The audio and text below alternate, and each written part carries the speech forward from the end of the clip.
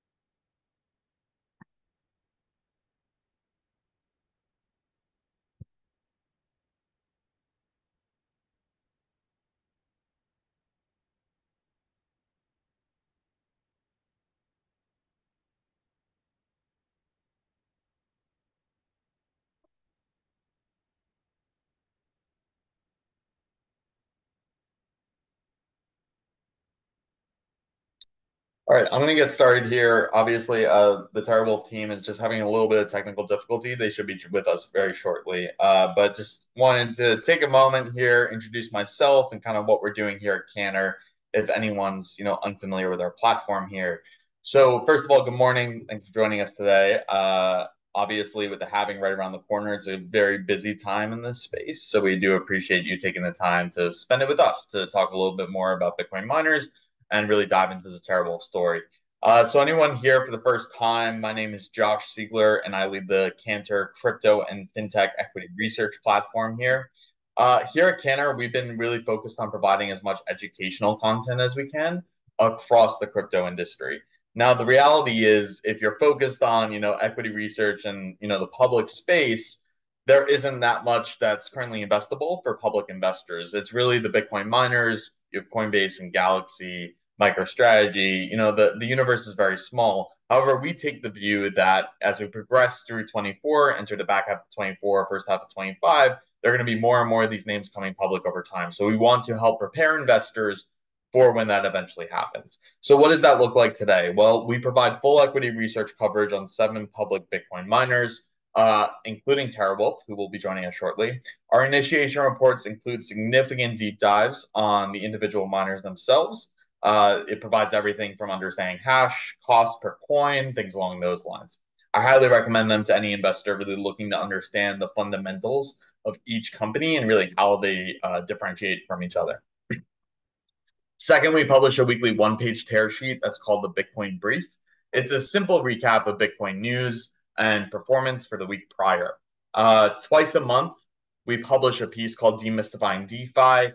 In this industry report, we provide an educational deep dive into any relevant topic across the crypto industry. Prior notes have included things like the likelihood of a Bitcoin spot ETF approval, Ethereum centralization, CBDCs versus stablecoins, and everything in between. So it's been, quite a ride to get that off the ground, and hopefully it provides, a good weekend reading piece whenever you get around to it. Finally, we hold several expert KOL calls with industry leaders across the space, including Bitcoin mining management teams, such as today, regulatory experts, and even professors. But today, we're very excited to be hosting the TeraWulf team. Looks like they're logging on here. So we're going to be joined by Paul Prager, co-founder, chairman, and CEO. Nazar Khan, co-founder, CTO, and COO, and Kerri Langlais, CSO. So it looks like we have Kerri and Nazar on. So thanks for joining us. Yeah, and I'm sorry that we're late. We are all together and we were trying to be together in our conference room, but our conference room Zoom was not cooperating. So we were sitting in a waiting room hoping it would work. So we disseminated and we're now in our offices. So thanks again and apologize for the wait. Well, we're Paul. all here now and excited to get up and running here. So just for everyone online to be aware, we have 45 minutes or so of prepared questions, but if any investor on the line would like to submit their own question, you can do so in the Zoom Q&A box below, or you can email me directly at josh.siegler@cantor.com. Again, that's josh.siegler, spelled Sieegler @cantor.com.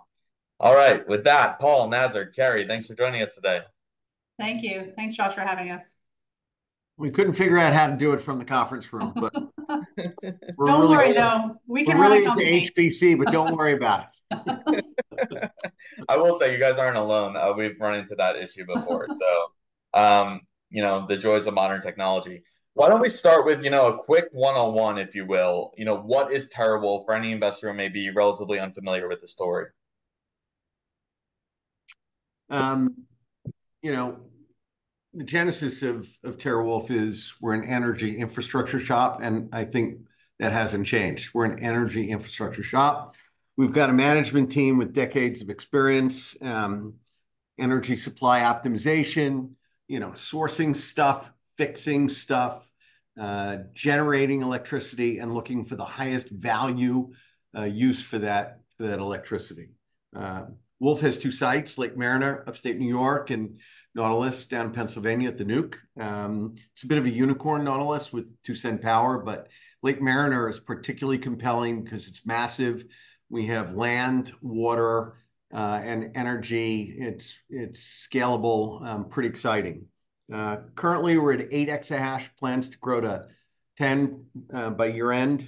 We've got 50,000 miners deployed. We probably have the highest level of management and insider ownership of any of the public miners out there. And that's not because we were just given founder shares. I mean, I personally invested, almost, $16 million last year into the company through debt and equity. So I think we're pretty unique in that regard. And the last thing I would want to say is our management team has worked together for a very, very long time. So it's not a bunch of talented individuals that got together and said, hey, we want to be in Bitcoin mining.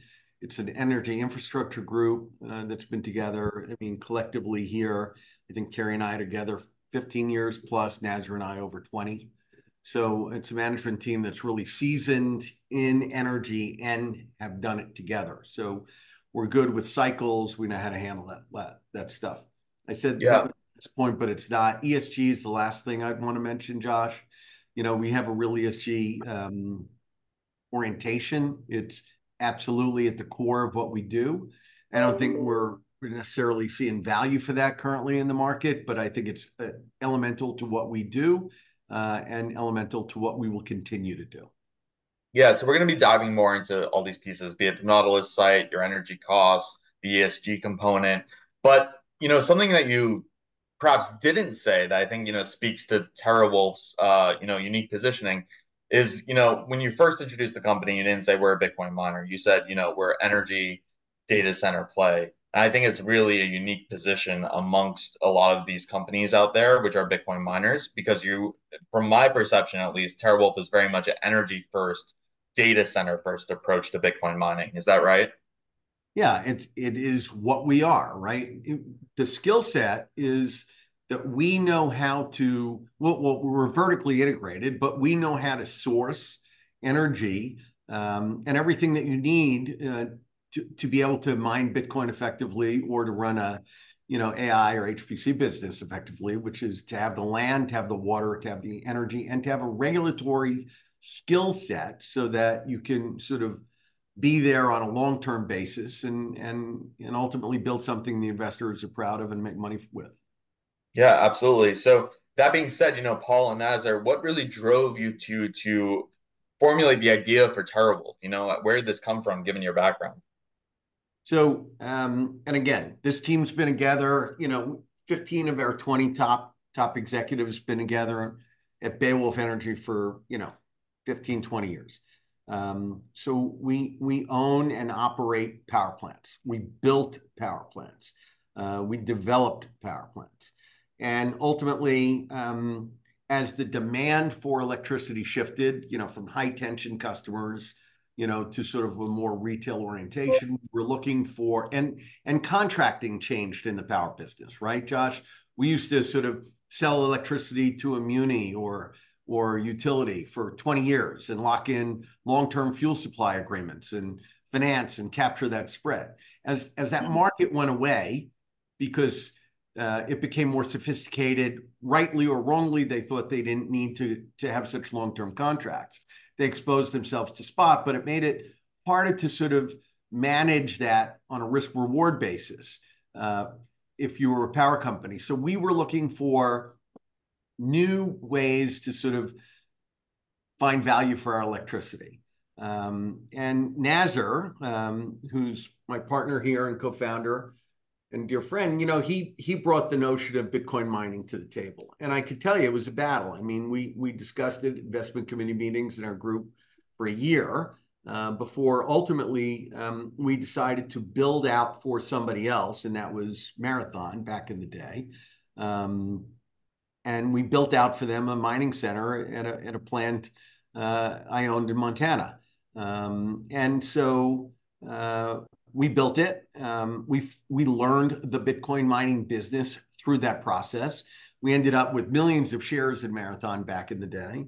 And so we decided that, we could either grow with them or grow with others because we had all these energy sites, or we could try and do it ourselves.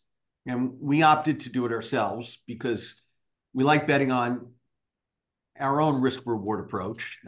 We knew how to manage cycles. We knew how to procure, contract, and find the highest value for energy. And ultimately, we really wanted to do something that was focused on green, because we had been in the power space and we had seen how the market had evolved to renewables. And nuke's not a renewable, but it's green energy. And we thought this is where we wanted to be. It's where we wanted to be because it was the right thing to do, but it's also where we wanted to be on a cost basis, because you're taking away the risk of regulatory taxes and higher operating costs when you have the kind of green approach that we do. So we decided to sort of go off on our own and form TeraWulf. Yeah, understood. And it's funny, Paul, because I remember we met about 2 years ago now, and at the time you were saying a lot of the same things, and it really feels like TeraWulf has just executed on everything you've talked about in the past. Building scale while maintaining that green energy, competitive advantage, if you will, and hopefully, be relatively insular from regulatory concerns moving forward because of that, strategy. I want to dive a little bit deeper into the operations here. So can we give investors, a quick overview on the difference between Lake Mariner and Nautilus? I think that would be helpful, your two major sites. Sure. Paul, do you want me to take that one? Sure. Sure. So our Lake Mariner facility is located in upstate New York. It's on the shore of Lake Ontario. We own that facility 100%. And I think that, that facility holds a dear place in our heart because of its background and its story. It was the site of the last operating coal plant in the state. So what was a 700 megawatt coal plant, which has now been retired and dismantled, is now the home to a Bitcoin mining facility, which today is at 160 megawatts, but the site has the capacity and scalability to go up to 500 megawatts. So we source 93% zero carbon in that area. The site is located about 25 miles from Niagara Hydro. A truly expansive site right on the lake. It has a lot of the very valuable infrastructure, having been the site of the coal plant previously. And we've actually converted many of the original employees that had been at the site for decades operating the coal plant now operate our mining facility there.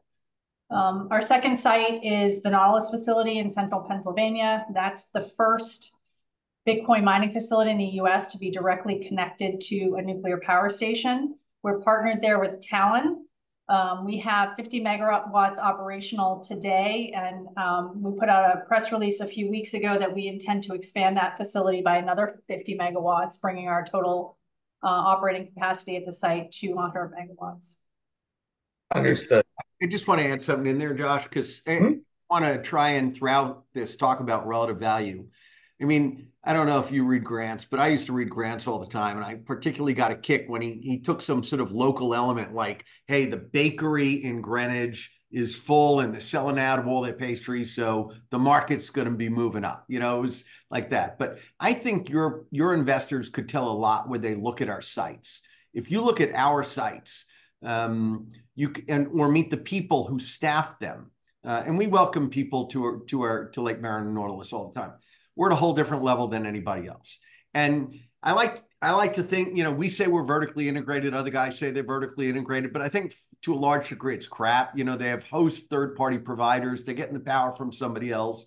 We own our sites. We maintain our own facilities. We build our own facilities. We operate our own facilities. So, I mean, if you visited Lake Merida, it's a completely different, peerless enterprise up there. That I think is important, because all sites aren't created equally, not just from the economics, but from the long-term operation. I think in the past month, if you take a look at our performance versus like other guys, these plants, down in Texas, they're going to have a lot of degradation. I mean, those are tough operating conditions down there. Take a look at what we have going on at Nautilus Lake Mariner. Again, these sites are top shelf. Yeah, absolutely. And, I think just to play devil's advocate for a bit, what a lot of your competitors will talk about is the reason they're willing to bear through that really intense climate, high winds, dust, high depreciation on machines down in Texas is because of energy prices, right? Because you can curtail, you can, trade power essentially and realize these low power costs. Yet, in our proprietary cost per coin analysis that we run every quarter, you've now demonstrated for multiple quarters that you have the second lowest variable cost, so energy cost, amongst all miners at scale. So that's reflective of the power strategy you've enabled up here in the Northeast, without all those risks associated, which could have higher downtime or what have you. So I want to talk a little. Josh, yeah, just for a second, just to go back to that. Nobody else really is nearly as transparent as Patrick Fleury is on our team. Very true. Showing our cost to mine. So you'll see a lot of guys say, oh, our cost of energy is this. No, it should be all in cost to mine. How much have you spent on the coffee for the office? What's your energy costs? What are the maintenance costs? The maintenance costs in severe environments are much more significant. And if you don't own them, so when a piece of gear goes down, a third party's coming in with a change order, and you're paying 2.5 times the hourly rate because it's in the middle of, midnight to 3 shift, the graveyard shift or something. So it should be about all in cost to mine. And I don't think anybody else is out there with that. We are. But again, it is site location is enabling for us. Mm-hmm. Site, the fuel source is enabling for us. It's what makes Lake Mariner and Nautilus particularly compelling. Yeah, absolutely. And I just want to reiterate that point. I think you guys have been one of the most transparent miners out there, and very helpful in understanding your cost structure, which is incredibly important as we head into the halving. So that being said, let's dive a little bit deeper into these energy contracts just so we understand them better. So let's start on Nautilus. Like you said, you have a 2-cent fixed cost of power there. That's the best we've seen on a fixed basis. So Nazar, can you elaborate a little bit more on what's going on behind that contract and how you're able to achieve the 2 cents? Sure. That price is reflective of, again, an understanding of the grid and how it works and how, supply and demand is balanced between the generators and the demand. We started working with Talen in late 21. They have a 2.5 gigawatt nuclear facility. And given the significant penetration of intermittent resources, largely wind and solar, that nuclear facility that used to run baseload at 97% all the time was having to cycle up and down. And so they were looking to be able to bring a fixed load that they knew they could kind of dump power to 24/7 every single day of the year. And we were in the space, and given, again, our background, Kerri worked with, the former CEO there. And so we had relationships that allowed us to engage with them and say, hey, let's really peel back the onion and understand what Bitcoin mining really is. It's not, what you think. And once we educated them on how Bitcoin mining worked, they really bought into it and said, hey, this is the perfect balancer for optimizing the value of our nuclear facility. And if you look at what happened kind of in that time frame, both at the federal level and at state levels, there was a number of production tax credits given to nuclear operators. And why was that done? That was done because, again, these nuclear operators went from operating at a 95% plus baseload level to something that was much more variable, where they'd have to drop down to 60% back up. And when you think about the cost of a nuclear facility, it's all fixed cost, right? You have a big maintenance CapEx.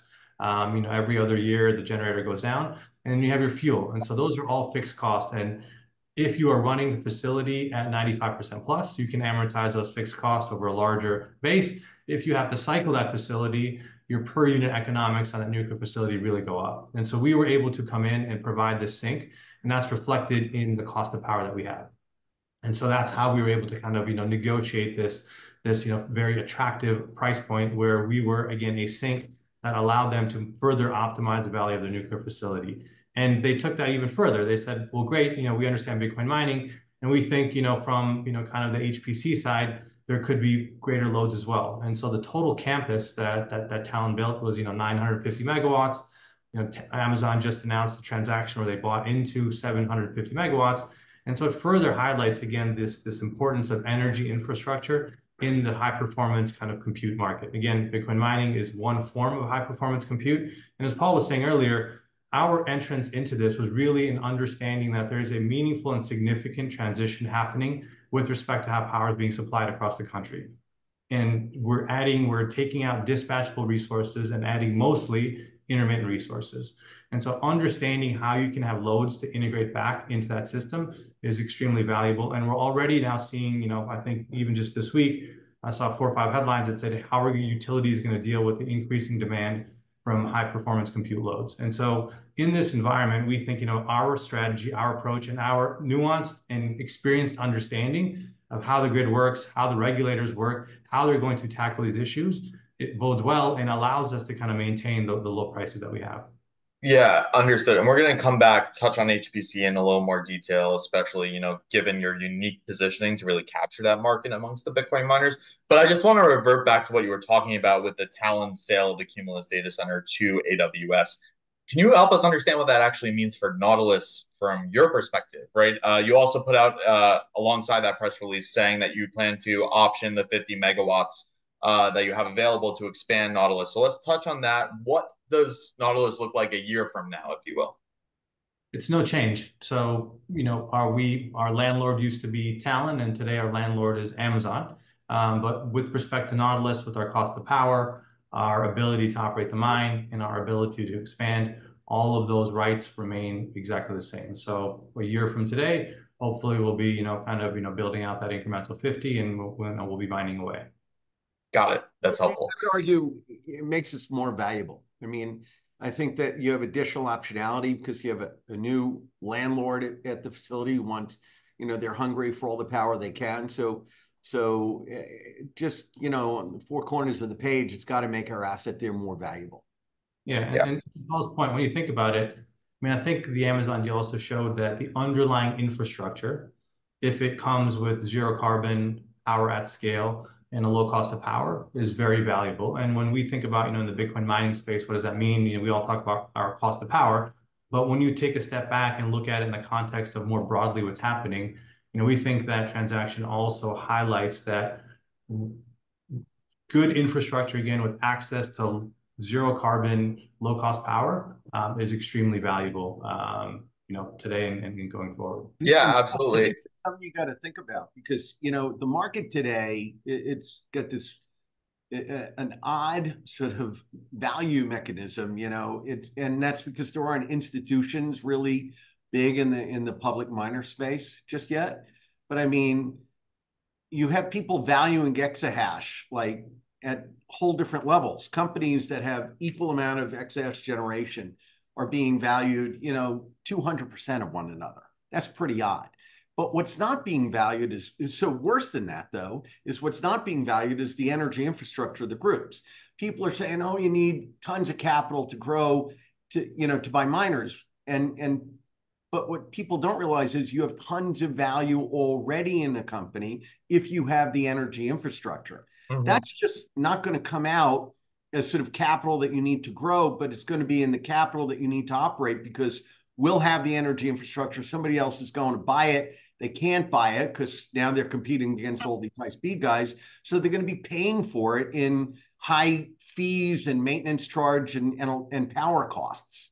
So yeah, absolutely. And I think it's a testament to the power of your infrastructure when we think about AWS moving in, right? Like from my seat, it's essentially proof of concept that your infrastructure will be able to be used as these high-performance computing data servers.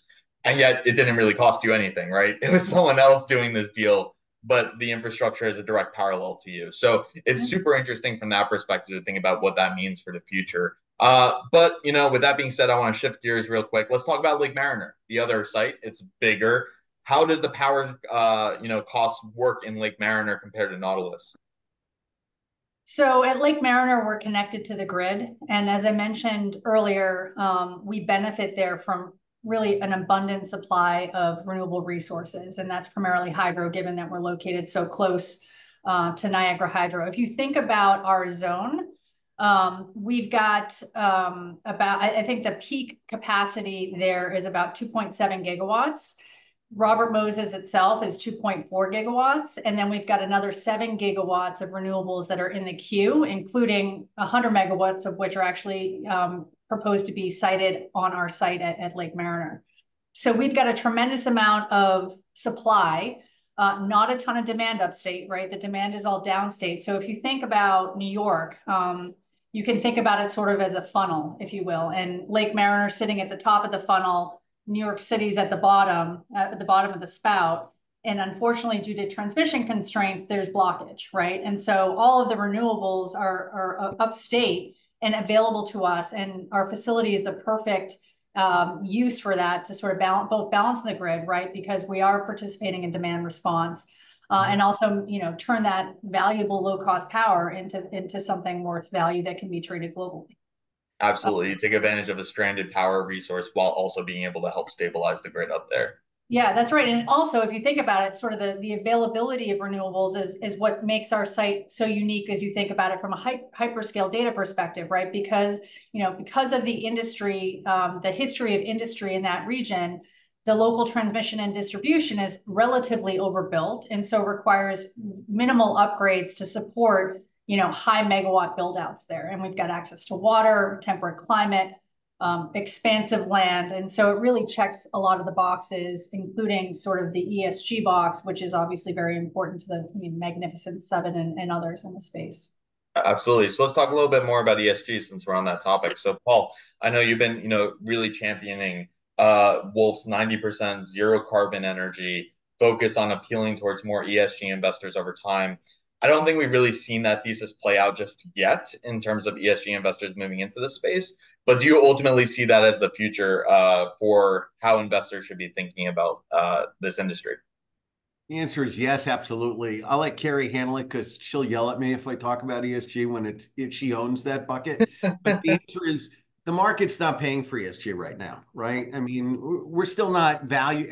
My X-Ash is not being valued equal to a couple of other fellows in the market. So we're definitely not being valued on the ESG front. But I think institutions look at it and it's critical. It's core to what we do. We are not going to change our approach because it is the right thing to do. It's that simple. We don't need Bitcoin mining to take more hits from some of the politicians on the basis of it's bad, it's raising prices, it's using fossil fuels. When we can be an ESG-oriented company and avoid all sorts of regulatory flack. But go ahead, Kerri. Yeah, I think for us, first of all, as Paul mentioned, it's sort of fundamental to even before launching a public company, the way that we sort of operated. And so it wasn't as if these things were sort of added to our, the way that we do business. It sort of has been there. And I think when you think about ESG, it sort of forces you to think about long-term value creation versus near-term profits. And right now, investors in this space are very focused on near-term profits. So there's concern almost is, well, that's all great, but I hope you're not spending money towards ESG. Well, the reality is, we are probably among, if not the most profitable miner of Bitcoin in the space. And so we can deliver both, right? And so I think if you think about it, there's little debate about whether being good stewards of the planet or treating employees equitably or ensuring that our management and board are properly overseeing the company. And ultimately, it is going to be deeply important because I think it is value creating, both to shareholders and to regulators. So I don't know, Josh, if you saw, but yesterday we actually released our first annual report, sort of highlighting all the accomplishments we've made and plans for the future in this regard. And so we're proud of where we stand. We know that there's work to do, but again, it's sort of core to who we are and what we are. Yeah, and Kerri, if you wouldn't mind, can you just give investors the help them understand the difference between net carbon neutral and zero carbon? Because I feel like some of your peers throw out carbon Yeah, neutral. absolutely. And so there's a big difference. Being zero carbon means that the electrons that you are utilizing emit zero carbon. Being carbon neutral means that you may be running off of gas or other carbon fuels, but then you're buying offsets, and so it's almost like you're paying your way out of using or offsetting. So it's a financial mechanism. It's not truly zero carbon. It just means that you've paid to give yourself a stamp that says you've paid extra for using that carbon. Understood.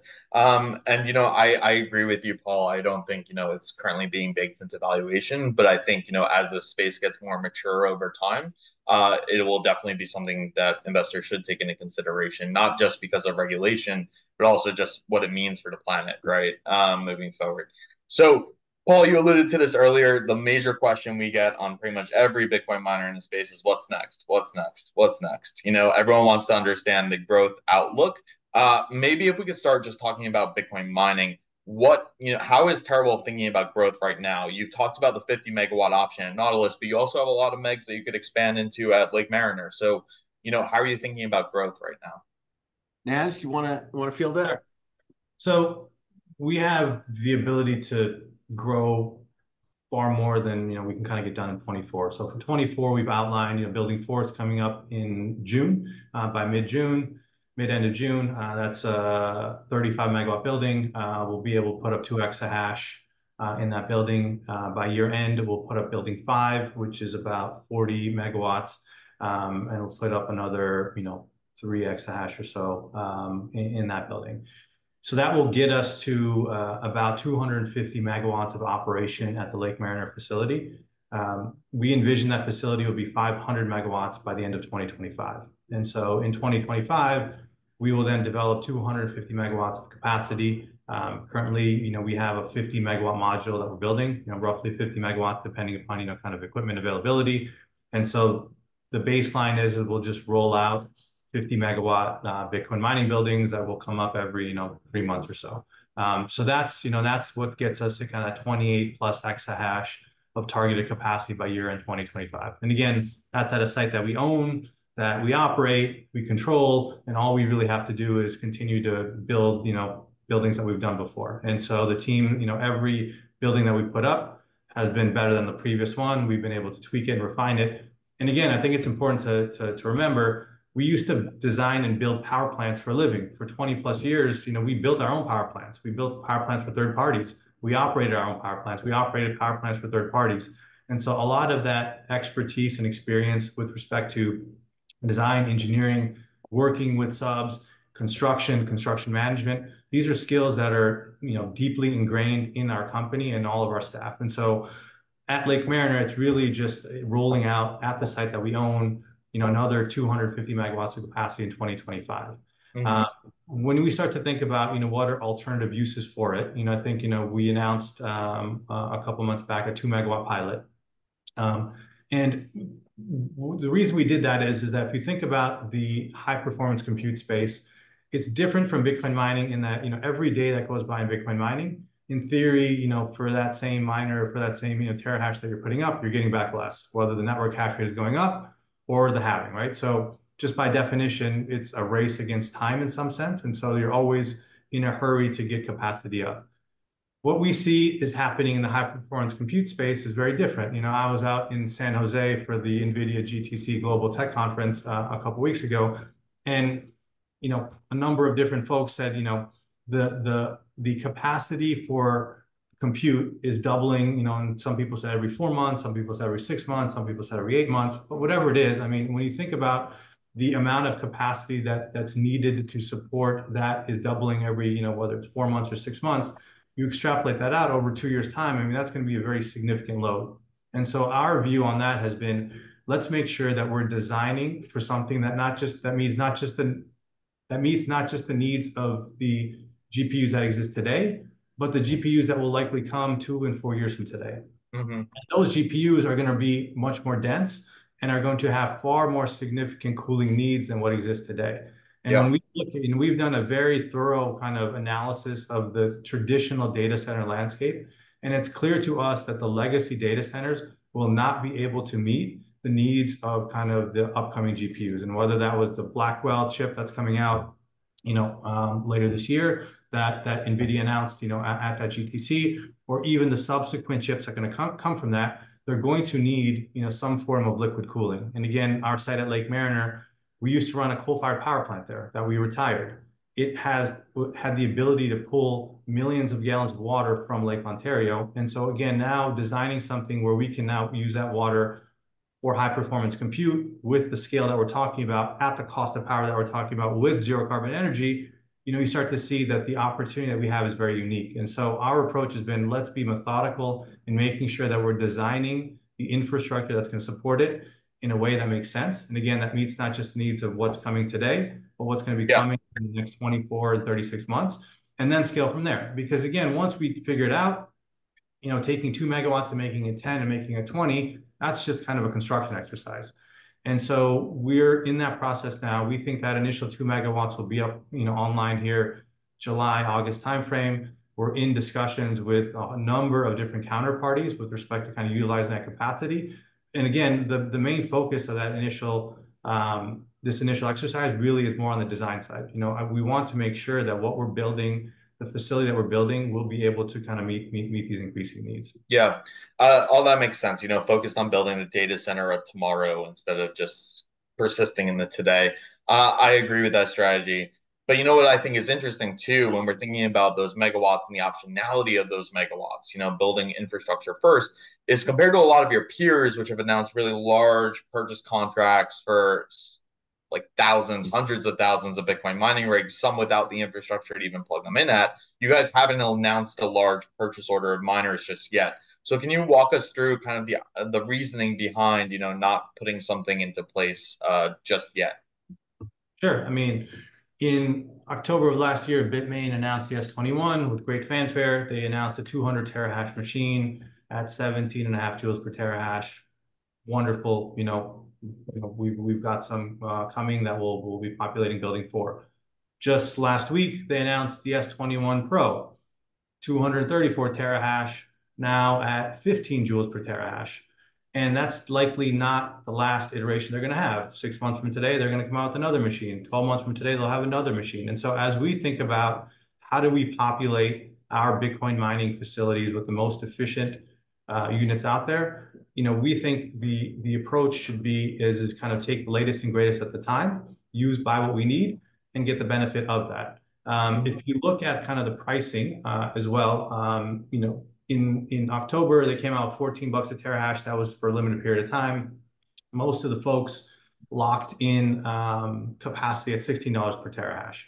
Since then, on the spot basis, things have gone up. We've been able to kind of lock in some optionality around the miners at $16 a terahash as well. So we think we're protected. But again, we also don't feel the need to kind of lock in large scale orders for hundreds of thousands of miners kind of coming out to 2025, knowing that there will likely be kind of better units that come out. And the other thing that, we've kind of, our view is that in the last cycle, kind of 2021 timeframe, there was this shortage of chips, there was a shortage of miners, miner prices went to 60, $80 a terahash. Given what we see now and given the supply chains that exist, it's, we think it's unlikely we'll find that kind of a scenario, right? So one, reason to kind of lock in the price is to protect against kind of a meaningful increase in the underlying price of the equipment. And so you put down 10%, right? You put down, your insurance premium to kind of protect against it. You have these large orders, you're locked into a particular type of machine. The view that we've taken again is that we know what we're going to build, right? We've got a capacity of up to 250 megawatts. That's, when you put it all together, that's 75,000 machines if we used it all for Bitcoin mining. But we think, we've been able to kind of manage, some of that price exposure. But we do think that, the availability of miners is going to be far more than the availability of infrastructure to place those miners. And if that's the case, if we have good infrastructure at a low cost, we think, we'll be able to kind of figure out the miner at the best possible price. Yeah, I agree. You know, given the competitive dynamics right now around those Bitcoin miners and the production of them, miners themselves are essentially commoditized while infrastructure deserves a premium right now. And to that point, let's talk about HPC. I mean, it's something that, you know, we've been getting a ton of inbounds on even during this call. And just want to make sure we understand Wolf strategy to the best of our ability. So on your earnings call, you talked about a barbell approach to HPC. Can you help define what that barbell is and what that might mean for the future? Sure. So on one end is you have kind of the Magnificent Seven, running around the country. I would say optioning up or locking down large scale infrastructure capacity. And whether they use it or not, or what time frame they use it upon, time will tell. But I think, they're using their large scale, the capital availability that they have to really lock these sites down. And so for us, that would mean somebody like a Microsoft or a Meta or someone coming in and saying, hey, we'll take all 300 megawatts. You build us what we need, and we'll kind of lease it from you on a long-term basis. We'll bring our own chips, and some of the Mag 7 have talked about developing their own GPUs. Bring our own equipment, we'll run it, and you effectively are infrastructure you're providing to us, and we'll lease it back from you. So that's kind of one end of the spectrum. And when we think about that end of the spectrum, again, what we see happening is those players are very aggressive. We think in locking down as many of those large scale sites as possible. And when we talk about large scale, it's probably 200, 300 megawatts plus. So if there's a 30 megawatt site, that's probably not of interest to them. But it's really these large scale sites that again have access to low cost power, zero carbon energy, and ideally also have access to water, right? Because again, if you think about where the GPU market is going over the next couple of years, given the density that people are talking about, it will be very likely that, kind of liquid cooling or some form of cooling is going to be integral to operating them in the most efficient way. So that's one end. And so we could, lock it up, long-term lease. The return profile will likely be lower, right? I mean, those big players are going to say, hey, you have a long-term lease from us. We're wonderful credits, and therefore, we shouldn't have to pay you that much because you can kind of go finance this. And so that's, again, one end of the spectrum. The other end of the spectrum is, these companies that are coming out and saying, hey, we're the next latest and greatest AI play. We've just raised 100 million bucks, 200 million bucks. We're worth $2 billion, which all sounds great. But when you really think about what does 200 million bucks get you with respect to the equipment needed to run this stuff, it's actually not that much. When we think about, each megawatt of deployment fully loaded, both infrastructure as well as the GPUs and all the associated equipment with it, kind of that full cluster, you're talking about anywhere from, 20 to 30 million bucks per megawatt. And so even if you have 200 million bucks in cash, how much of that are you going to use just on CapEx? You need to, there's R&D, you need to hire people, you need to kind of run the company. And so these companies actually don't have that much free cash to be able to put towards the infrastructure, right? So ideally, they're looking for places to sign, 6-month deals, 12-month deals to do so. Very different credit than the Magnificent Seven. Time frame on that contract is much shorter. Therefore, the rate that they're going to be willing to pay is higher. And so we're looking at both and trying to understand both. On the one end, with the Magnificent Seven, again, from a CapEx basis, it would largely be infrastructure that we're spending. Right? We're putting up the buildings that they will then, use to house their own GPUs and clusters. On the other end, depending upon what we do, if we're really kind of owning the GPU, that's going to be very capital intensive. And again, that's why we're starting with 2 megawatts. We really want to kind of think through and understand both from an infrastructure and design perspective, but also from a business model perspective, what makes sense.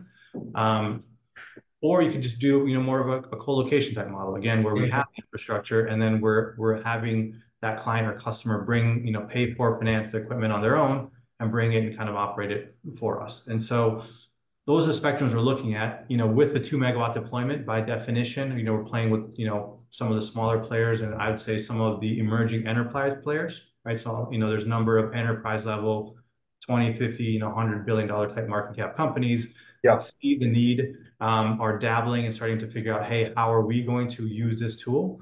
And so they're also eager to work with us and say, hey, if we can make it work for half a megawatt, we could grow with you and make it 10 or 15 megawatts if that's what we need over time as well. Yeah. And so that's kind of the work that we're working through. And again, when you just look at it on pure economics, obviously, you know, again, lower at the spectrum where you have kind of the emerging players, you know, they're going to pay you more.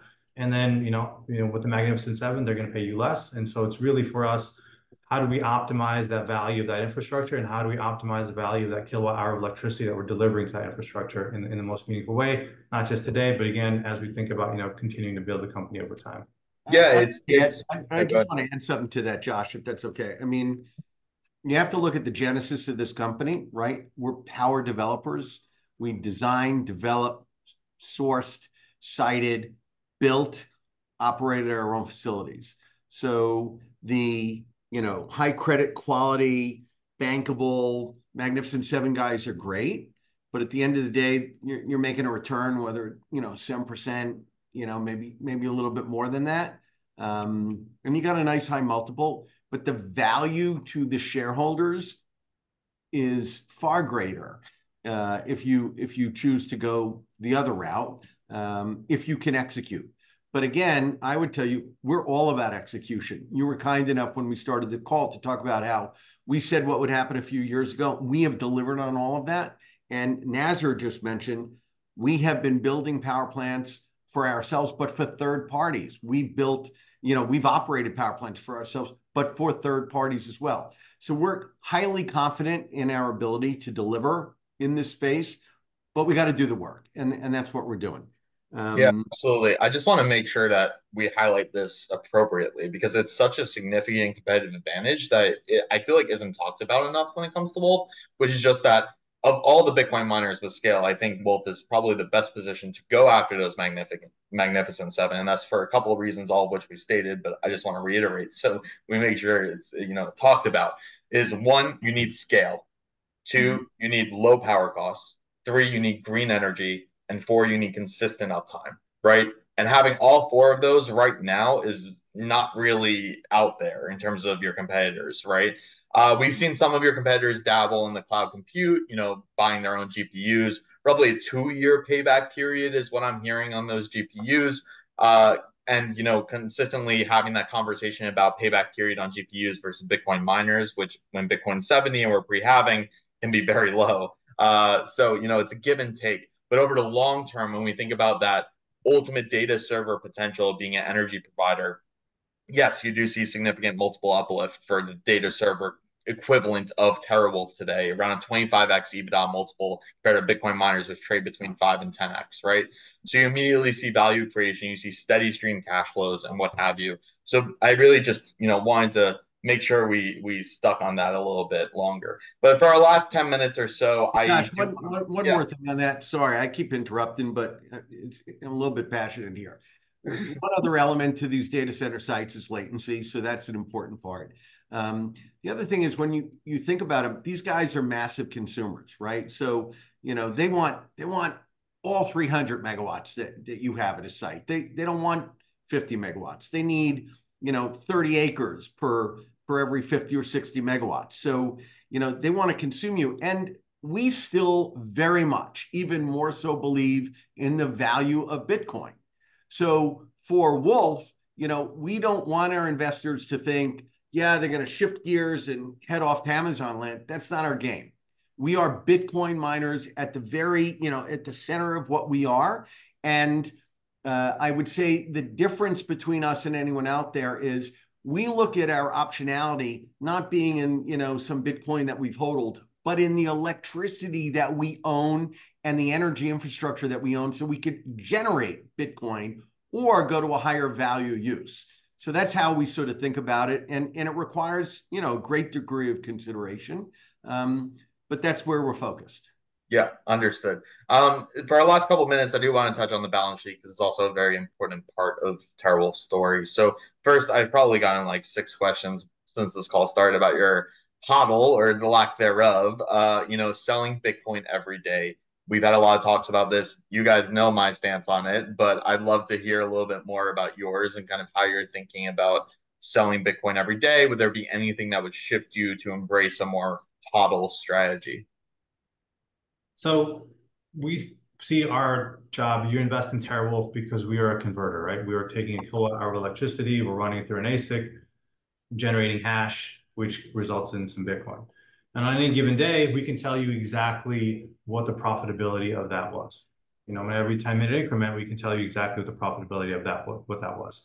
And so we think our job is to be a converter, and we convert, we monetize, we cover our costs, and currently we're paying down our debt. So we think if you want to be, you're investing in TeraWulf because we are producing this commodity called Bitcoin at the lowest possible price. And that shows in kind of our total cost to mine, starting from our cost of energy, kind of working our way up. And that's the case even though we have debt and a number of our peers have no debt, right? So we have a capital cost associated that's embedded in our cost to mine. And even with that, we are, you know, one of the lowest kind of operators on a cost to mine basis. And so our view is we're a converter, we make a commodity, we sell that commodity, we generate profit, and that's kind of what the shareholders are investing in us to do.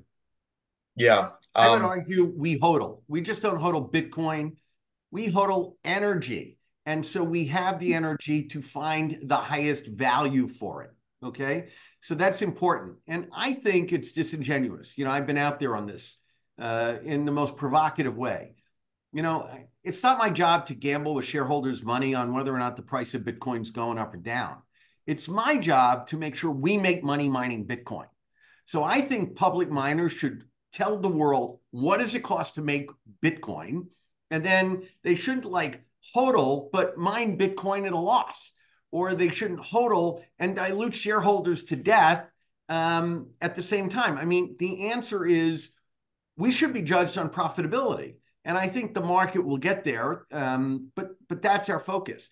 And I think it's a lot less expensive for someone who really just wants exposure to Bitcoin to be in one of these ETFs. Yeah, I think that's a great point. And, you know, I realized I said, you know, my house view. I realize there are a lot of investors on the line that may not. We are very much on the side of selling Bitcoin every day.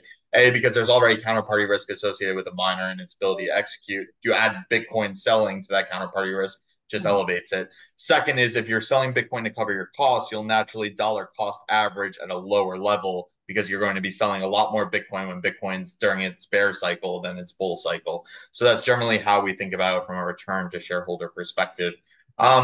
Lastly, let's touch upon the debt. So, you know, going back to the first thing I said, you guys have been executing on what you've been talking about. A big portion of that was paying down the debt because that, you know, really put you in the penalty box amongst, you know, your peers for quite a while. Can you talk about the steps you've taken to pay it down and what future repayments may look like?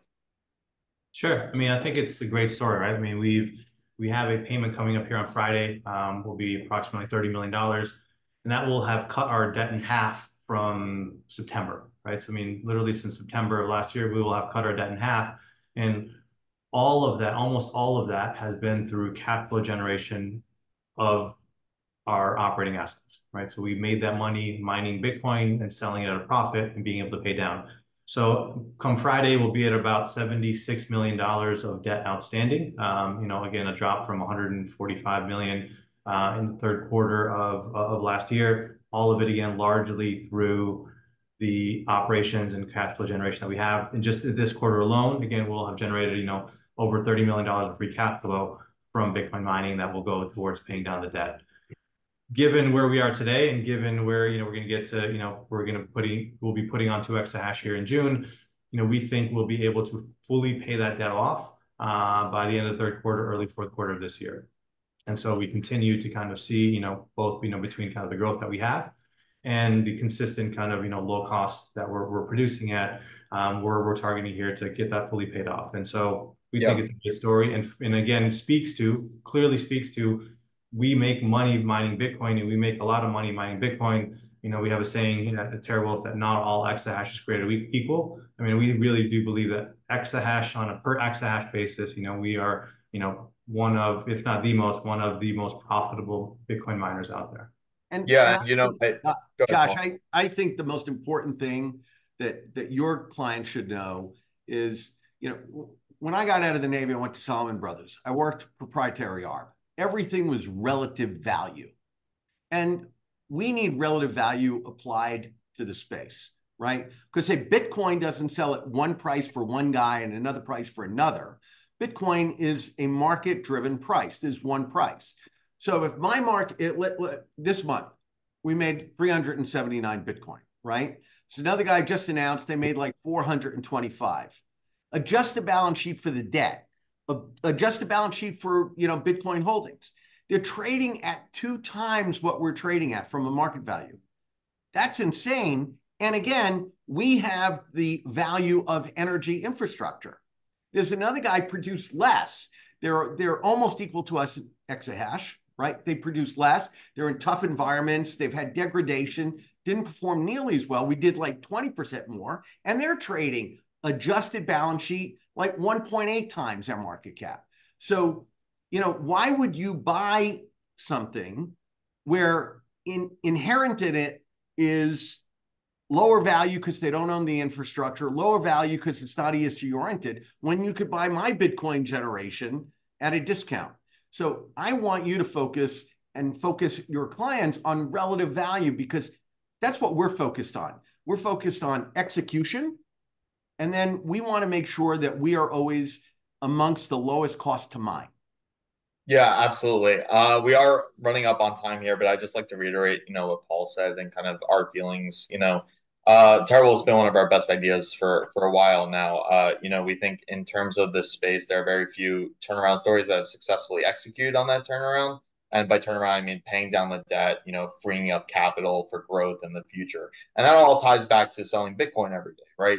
You've been able to actually take advantage of these higher prices to reduce your leverage and ultimately end up with, when we think of all-in cost per coin, we do include capital costs. So as you pay down that debt, you are now one of the best, if not the best, as Nazar was saying, position miner to have the most gross profit per Bitcoin, right? Why does that matter? Well, when we're growing in the future, that reduces your need for capital raising, be it through dilution or future leverage. Best positioned, to really take advantage of that and grow, be it in Bitcoin mining or, as we think, one of the best positions for the AI HPC play. So we really like your position right now heading into the halving. You want to be in a low-cost miner with room for even more upside in the future, and we think TeraWulf definitely, encompasses that. So again, want to thank everyone here for their time. Paul, Kerri, Nazar, really do appreciate it. Thanks for turning up. For anyone on the line who wants to talk TeraWulf in more detail, I'm always available. You can reach out to me, josh.siegler@cantor.com. Or, if you really want to talk to the TeraWulf team, we can help you get connected that way. So again, thanks for your time today. Hope everyone has a lovely afternoon. Thanks, Josh. Josh. Bye.